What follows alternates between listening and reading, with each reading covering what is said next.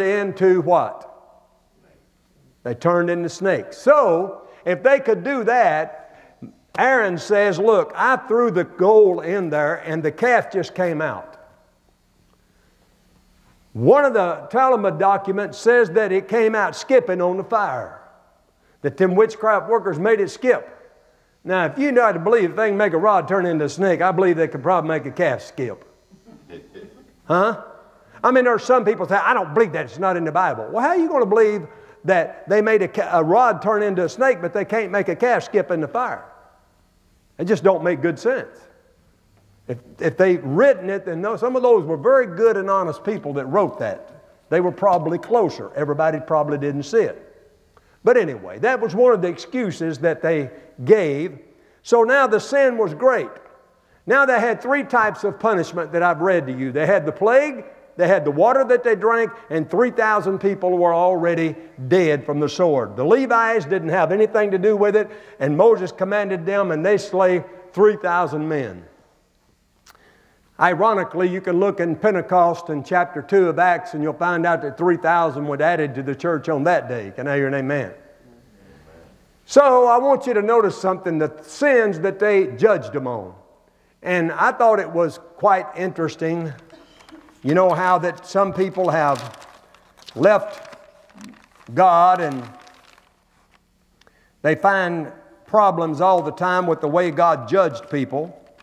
But they sacrificed the burnt offerings over in verse number 6 of chapter 32. They all died by the sword. They were witnessed to and they were warned. They died by the sword, 3,000 people. In verses number 28. Number 2, there's those that kissed the calf. If you go back to the book of 2 Kings, 1 Kings, you can find out where they kissed the calves. When they worshiped the calf worship. That was part of the worship they did. Those people that kissed the calf, they had to die with a plague in verse 35. Now, if you'll notice, there was those others that were not warned, but they were caught in what they were doing. Nobody told them it was a sin. They just got caught up in the moment, and they were probably naked and dancing, and they didn't kiss the calf, and they wasn't warned, and they got caught up in it, but they drank the water. How many people you think drank the water? All of them. You don't really know how many that died because the Talmud says that the drinking of the water wasn't an immediate death. Some believe it was days. Some died in days, some died in weeks, and some died in months. And in one instance they said sometimes it took 1 year to 2 years to die from drinking the water. Isn't that strange? Those that was merry in their heart, how are you going to know who they were? No. They didn't kiss the calf. They didn't offer sacrifices. And they didn't offer burnt offerings. They were just, a little bit happy in their heart. Probably going along with the music. Probably watching the people dance and patting their foot. Who knows what it was? It was something like that, They were merry in their heart. Now let's go to Numbers chapter 5. And I want to talk to you about the non-repentant adulterous woman. I think this is very good. Can I hear an amen? Man, I tell you what, God is a good God. I want you to notice something to keep in mind where we're going, that Israel is an adulterous woman at this particular point. Israel has turned away from God. She has disannulled the marriage covenant. She has decided that she didn't want anything to do with God now, and she loved the golden calf more than she loved God, and she broke her word to God. Some people feel like, well, I didn't really give my word to God when I got saved. What do you think a blood covenant is? A blood covenant, I said to you, it's like the flesh when you cut, bleeding. Had to be an animal sacrifice to get this covenant. They did give their word to God. You give your word to God or you can't be saved. You don't say, well, I might do it or I will try to do it. You say, Lord, I'm going to serve you. They said in 24th chapter, all these things that God has said, say it with me, we will do. That's what a covenant is made up out of. And if you break your word and you're not faithful, that's bad. Now I want you to notice something. We're going to talk about the adulterous woman in Numbers chapter 5, but I want you to get a hold of this. It can't be related to only a woman, because if that's true, if that's true, then none of the men that drank the water would have died. Right? So it had to be for anyone that's hiding a sin that's unrepentant. This is what we're dealing with. For people that don't really repent. For people that are blatantly claiming to be religious but don't repent. Look what the Bible said in verse 12. And I'm going to get through this. I've got a lot of reading here to do. So I want you to get a hold of this. Get your pencil if you want to go with me. Now, the Bible said in verse 12, speak to the children of Israel, if any man's wife go aside and commit a trespass against him, and the man lie with her carnally, and it be hid from the eyes of her husband, and be kept close, and she's defiled, there be no witness against her, neither shall she be taken in this manner and caught in adultery, is what it's saying. The spirit of jealousy, in verse 14, shall come upon him, her husband, and he be jealous of his wife, and she be defiled. Or if the spirit of jealousy come upon him, and he be jealous of his wife, she be not defiled, and she be, thank you, brother, and she be not defiled, then shall the man bring his wife. Now look what they do. The man shall bring his wife unto the priest. Now I want you to notice this offering. This is not like any other offering. It's not like a burnt offering. It's not like a sacrifice of peace offering. It's not like a fellowship offering. It's not like a meat offering. It's not like a sin offering. This is altogether different. Then shall the man bring his wife unto the priest, and he shall bring her offerings for her the 10th part of an ephah of barley meal, and it shall pour no oil upon it, nor frankincense thereon. For it's an offering of a memorial of bringing iniquity to remembrance. So it's something to bring remembrance of a sin, of iniquity. And this is an offering that she's getting ready to give to God. Verse 17, and the priest shall take holy water in an earthen vessel, and in the dust that is in the floor of the tabernacle, the priest shall take and put it into the water. Exactly what Moses did in the 32nd chapter of Exodus. And the priest shall set the woman before the Lord, and uncover the woman's head, and put the offering memorial in her hand, which is a jealousy offering. And the priest shall have in his hand the bitter water that causeth a curse. And the priest shall charge her by an oath, and say unto the woman, if no man have lain with thee, and if thou hast not gone aside to an uncleanness with another instead of thy husband, you be free from this bitter water of the curse. But if thou hast gone aside to another instead of thy husband, and if thou be defiled, and some man have lain with thee beside thine husband, then the priest shall charge the woman with an oath of cursing, and the priest shall say unto the woman, the Lord make thee a curse and an oath among the people, and when the Lord doeth make thy thighs to rot and thy belly to swell. This water that causeth the curse shall go into the bowels, and to make thy belly to swell and thy thighs to rot. And the woman shall say, Amen. There had to be an agreement with this woman that she was going to go into this. Now, if she had did this, it makes good sense that Martha told Michelle, she said, well, I could at least say, boy, if I'd done something like that and I was at this point, I think I'd repent and just say, hey, let's forget this.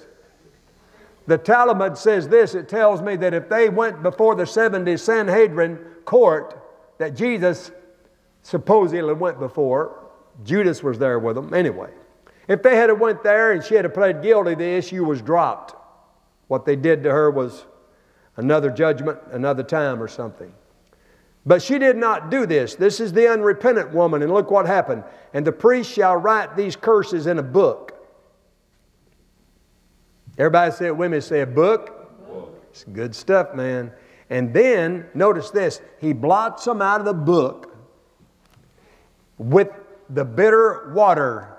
He takes the water and he puts on there and he washes the ink off of the page, and he takes it and he gets it in a sponge or a rag, right? And he wrings it out into a cup. Then the priest shall take the jealousy offering out of the woman's hand and shall wave it offering before the Lord and offer it up on the altar. And the priest shall take a handful of the offering and the memorial therein and burn it up on the altar. And afterwards he'll cause the woman to drink the water. I want you to notice this offering. I want to talk a little bit about that.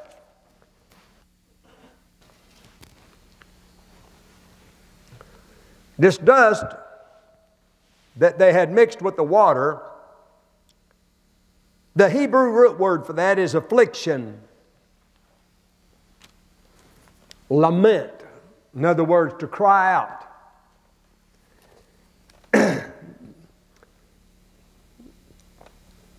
It was a vexation.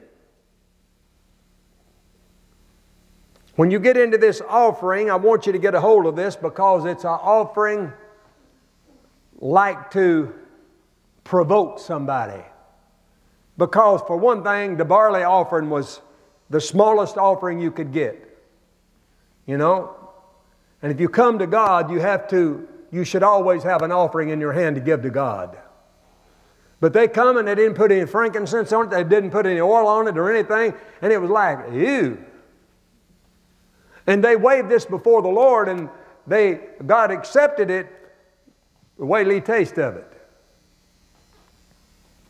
Are you here? It's like provoking God. And this memorial was to remember and make them to remember the sin. This is pretty heavy. But then they've taken it, and if this woman is innocent, everything's going to be all right, and she's free from the curse. But still at all, she's willing to go to this point without repenting.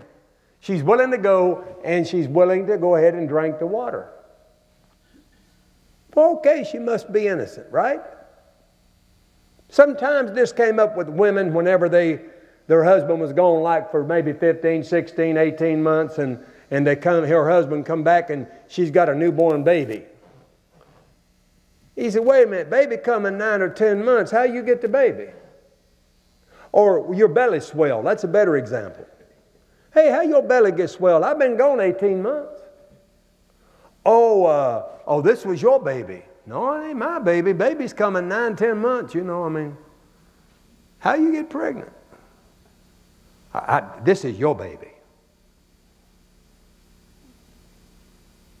Are you here? So anyway, the Bible goes on to say that the woman shall bear seed if she's innocent. But nevertheless, let's go and finish the rest of this. And he blotted them out in verse 23, soaks up the water with a towel or something and wrings it out into a cup. Verse 24, and he shall cause a woman to drink the bitter water that causeth the curse, and the water that causeth the curse shall enter into her and become bitter. Then the priest shall take the jealousy offering out of the woman's hand, wave it before the Lord, and offer it unto the altar. And the priest shall take a handful of the offering, and give a memorial thereof, and burn it up on the altar, and afterwards cause the woman to drink the water. And when he hath made her to drink the water, then it shall come to pass that if she be defiled and have done trespassing against her husband, that the water that causeth the curse shall enter into her and become bitter, and her belly shall swell, and her thighs shall rot, and the woman shall be a curse among the people. And if the woman be not defiled, but be clean, then she shall be free, and shall conceive the seed. Amen? In other words, she can have the baby. This is the law of jealousy. When a wife goes aside to another instead of her husband and is defiled. Or when the spirit of jealousy cometh upon him, and he be jealousy over his wife, and shall set the woman before the Lord, and the priest shall execute upon her all this law, then shall the man be guiltless from iniquity, and this woman shall bear her iniquity. Now, if you notice, this doesn't happen right away. So this is why that they only recorded 3,000 people to die in Exodus 32. Because they drank the water, but afterwards. Some say a few days, some say a few weeks, some say a few months, and actually one writing said up to 2, and one of them said about 3 years maybe. You never know. You see things happen to people down the road, and you don't relate it going back to what they did in their life and relate it to anything like that. But if you look at Israel as an adulterous church in Exodus 32, you can understand why that she didn't repent. They wasn't about to repent, and God had a way of picking everyone out of there that wanted to serve Him. You don't know how many people died from that. Nobody's got a number on it. They never recorded the number in the Bible because, you know, they died over a space of time, and sometimes you see people die and you don't know why. Amen? You don't know why it happened. Sometimes you just see it happen over a period of time. Go with me now and look with me in Psalm 73.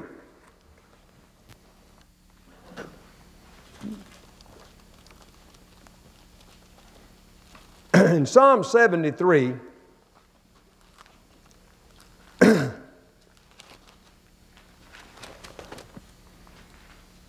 I guess a lot of people kind of look over this psalm, but I think it was interesting, to say the least.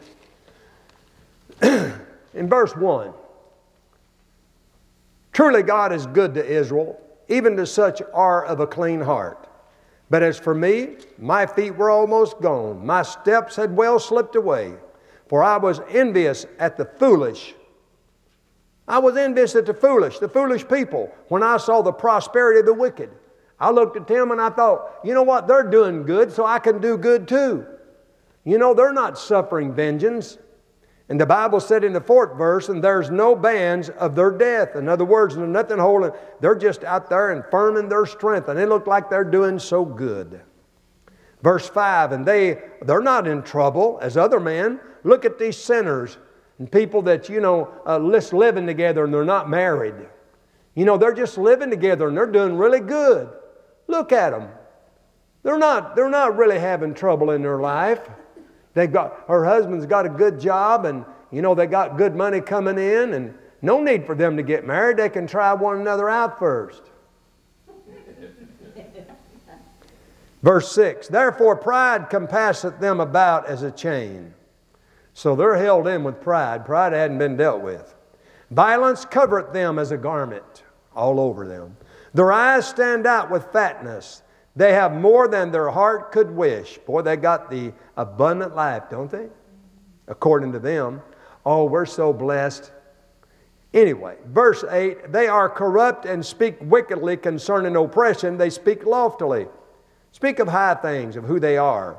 They, in verse 9, they set their mouth against the heavens. Their tongue walked through the earth. And therefore His people return hither. The waters of a full cup are wrung out to them. Now what does Colossians 2 verse 14 say in the New Testament? Huh? Turn with me there. Colossians 2:14.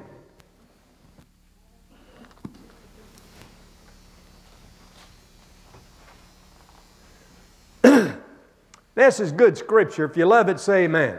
Amen. Colossians 2:14. And it's so sad to see that people are just missing God every day. And people sometimes are claiming themselves to be holy. Hello? They claim themselves to be so anointed of God. But you know, there's something missing. How many of y'all feel like sometimes there's something just missing out of someone's life? You know, they don't go to church. They don't have a good prayer life. They don't study the Bible. They don't tithe. They don't give God any money. They don't really believe they only believe to an extent. No, I don't believe enough to give God 10%. I mean, it just ain't happening. I mean, man, God's got a good understanding. I don't fool His money. He don't fool mine. Hello? Nevertheless. Look what it said in Colossians 2:14. Blotting out the handwriting of ordinances that was against us, which is contrary to us, he took it out of the way and having nailed it to the cross. I look at this woman in Numbers chapter 5. There was one proposition for her. She could have repented and could have backed out of the whole thing. But you know what? She chose to drink the cup of inequity. She chose to drink the curse. I look at Revelations 18 verse 3. Go with me there.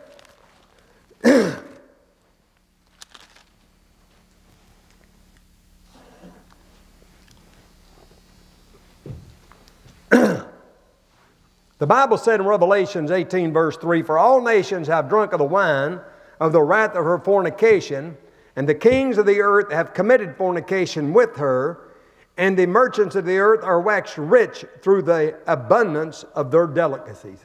Some people today are doing good with sin. You've got some people today, they're drug dealing. I know some people go to church and they get their doctor's prescriptions and they actually sell their